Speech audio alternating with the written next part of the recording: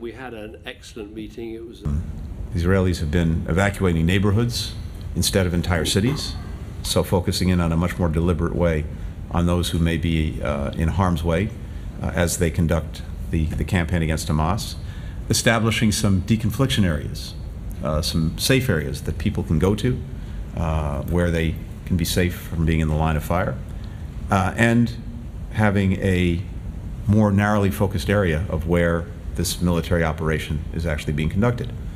Having said that, as we stand here almost a week into this campaign in the south after the end of the humanitarian pause, it is imperative, it remains imperative that Israel put a premium on civilian protection. And there does remain a gap between exactly what I said when I was there, the intent to protect civilians, and the actual results that we're seeing on the ground. Through all the issues that you discussed. We continue to recognize the extraordinary difficulty of this task, as Israel is dealing with a terrorist adversary that intentionally embeds itself with civilians. But again, Israel has an obligation to do everything possible to put a premium on protecting civilians and maximizing humanitarian assistance.